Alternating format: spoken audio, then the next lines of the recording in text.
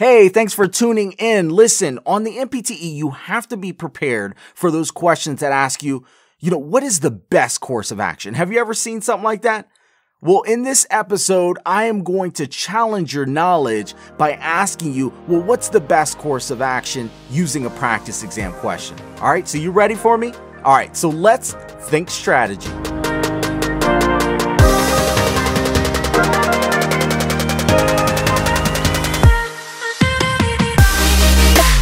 All right, thanks for joining me. Kyle Rice here, the NPTE prep coach, and we are about to dominate this freaking question. You ready for me? All right, let's hit it. So we have Davis, a 54-year-old male with congestive heart failure, is performing a 6-minute walk test. Now, prior to the test, the physical therapist assessed the patient's vitals and found the following. So we have a heart rate of 89 beats per minute.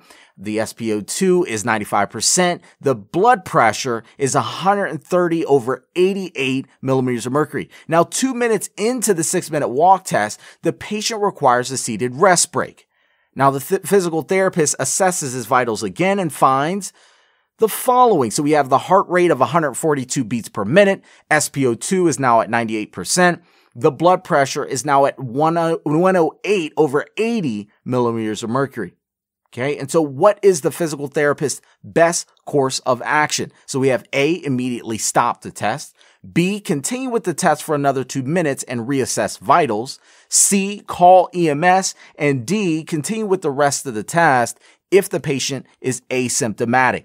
All right, so when we come up here to the top, we have Davis, this 54-year-old male with congestive heart failure, is performing the 6-minute walk test. Well, the 6-minute walk test is one of those very reliable, valid tests that we use to assess a patient's aerobic capacity. All right. And it says prior to us administering this test, the physical therapist assessed the patient's vitals and found the heart rate being at 89 beats per minute. Now, with congestive heart failure, that's one of those conditions where the heart is really having difficulty meeting the demands of the body. Right? And so the heart is having difficulty pumping that blood out. And so one way that the heart tries to compensate is by increasing the heart rate. So the heart rate being at 89 beats per minute, I'm not too concerned about that right now. That's not something very alarming. SpO2, 95%. Yeah, it's on the lower side, but again, not something to be crazily alarmed about. And then we also have the blood pressure being at 130 over 88 millimeters of mercury. Okay, a little bit on the hypertensive side here, but again, not something for us to be, going crazy over at this point. All right, so it says 2 minutes into the 6-minute walk test, the patient requires a seated rest break. Now, this is very common for the 6-minute walk test where your patients sit down. Okay, the clock is still going to run for the 6-minute walk test. We're just stopping, no big deal. All right. It says that the physical therapist, though, takes this opportunity to assess the patient's vitals again and finds the following. So we have the heart rate is at 142 beats per minute. Now we're elevated. Well, that's typical with exercise. We expect to have that increase of heart rate with exercise. It's 142. If you do some mathematics here, it's showing us that we're really getting into the vigorous level of exercise. I'm not too alarmed by that at this point. There's not something that is really sticking out to me as something that we need to address. Okay. SpO2, 98%. Well, that's better than what it was before. So our oxygenation is pretty darn good. Okay. And then we're looking at the blood pressure last, and that's 108 over 80 millimeters of mercury. All right. And so now that's something to really think about, because you see that we have that reduction of the systolic blood pressure and the diastolic blood pressure. And that is not typical for exercise. What should we be seeing is the question that you have to be asking right now. We have to slow up and be like, what should we be seeing as far as the blood pressure? Well, we should be seeing an increase in the systolic blood pressure. That's normal. But for the diastolic, with exercise, the diastolic blood pressure could stay about the same, or it could even drop a bit. It can even be decreased. And so I'm not too worried about the diastolic going from 88 to 80, but that 130 systolic blood pressure down to the 108 is a significant response. It's something that we really need to be worried about, because that's that is signifying potentially some cardiovascular pump dysfunction. So the question says, what is the physical therapist's best course of action? All right, back to that. What's that best course of action? So we have A, immediately stop the test. Well, guess what? I love this answer. Reason being is that, listen, is it normal for our systolic blood pressure to drop with exercise? No. Actually, CSM states in the book, and you need to have this information for your NPTE. All right, ACSM's guidelines state that if with exercise, the patient's systolic blood pressure drops, all right, with exercise, you should immediately stop the exercise, especially if it drops 10 or more points in systolic blood pressure. All right. So if it drops at all, we should be stopping exercise, especially if it drops 10 or greater than 10 in the systolic blood pressure. We should stop it. Okay. And so that is a correct answer. Immediately stop the test. I like that. Reason being is that, if we see a drop in the systolic blood pressure, that's letting us know that there's potentially a left ventricular dysfunction where the person's having even harder difficulty, even greater difficulty getting that blood out. The left ventricle is not doing its job. The drop in systolic blood pressure can also mean that the person's having a myocardial ischemia. Both of these are situations that could be potentially life-threatening, and we need to do something about it. Immediately stopping the test is a good answer. Is it the best answer? Well, we don't know that just yet. We have to look at the rest of the answer choices. We have B. B says continue. All right, continue with the test for another 2 minutes, reassess vitals. Well, I don't really like this answer, and the reason being is that the drop in systolic blood pressure automatically is a problem. All right, we should not see that with exercise.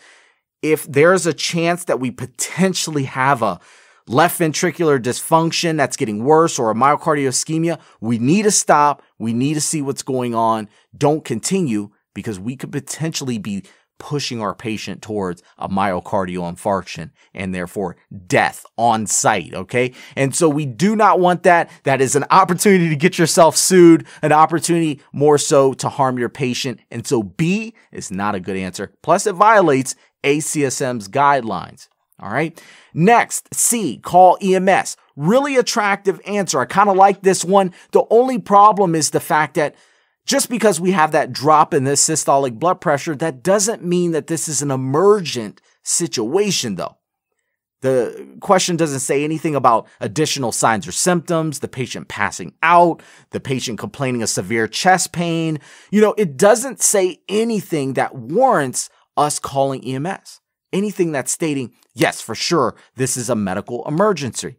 Now, with any additional information that might be given, if the patient started to complain of severe chest pain that didn't go away, with rest or with nitroglycerin or something along the lines of that, then that is grounds for calling EMS. But right now, we don't have the necessary information that we need in order to warrant that call. So C, not the best answer. Don't really like it. Still, A seems to be our best. Let's look at D. D says continue with the rest of the test if the patient is asymptomatic. Here's the deal. We already said that drop in the systolic blood pressure is not normal. We need to make sure that we're seeing what's going on. What's attractive about D, though, is the fact that it says if the patient's asymptomatic. But even though that your patient is asymptomatic, we still have to figure out why is there that drop in the systolic blood pressure. Again, we can have a potential myocardial ischemia or worsening left ventricular dysfunction that's currently happening. All right. I know you've heard of the silent killers, right? You've heard of that silent killer where it's the myocardial infarction and unfortunately the patient dies with little to no symptoms. All right. So that's very similar in this case, saying that just because our patient is asymptomatic, that doesn't mean that there's not something serious underlying that's going on. And so D is really being neglecting of our patient. It's abusing the patient in a certain way to where we're potentially just neglecting the fact that there's that drop in systolic blood pressure, and we're putting our patient at harm if we continue. All right. And so that eliminates D. Final answer is A here. Immediately stop the test. Again, that goes along with the ACSM's exercise guidelines. All right. Now, if you got this question correct, congratulations. If you didn't get this question correct, did you select B or D? Because if you did, you may not have truly understood what it meant to have that systolic blood pressure drop like that. Did you know that it could possibly be a worsening left ventricular dysfunction?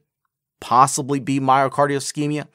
Well, that is now grounds for you not continuing with the test, because it could make it worse. All right. So that is reasons why B or D would not be correct. Now, here's the deal. For those of you who selected D as the answer, you have to watch out for words like asymptomatic. What the test maker is trying to do here is put this word in there to negate the fact that there was the drop in systolic blood pressure. The fact that it says asymptomatic makes you feel like, well, maybe this isn't that bad. We should continue until there's symptoms. Well, that's incorrect, because it goes against the fact that, listen, the patient does have that drop in systolic blood pressure. We need to do something about it. And so that is a big test taking strategy error that is made there, giving too much weight to the asymptomatic part of the question. All right. Either way, I want to congratulate you for dominating this question. High five. Either way, virtual high five. Let's get it. Listen, if you would like more questions like these, what I want you to do is I want you to follow the link. It's up there. I have additional questions to help you go through your test taking strategy and become even better at dominating NPTE based questions. All right. Can't wait to see you in the next episode. Have a good one.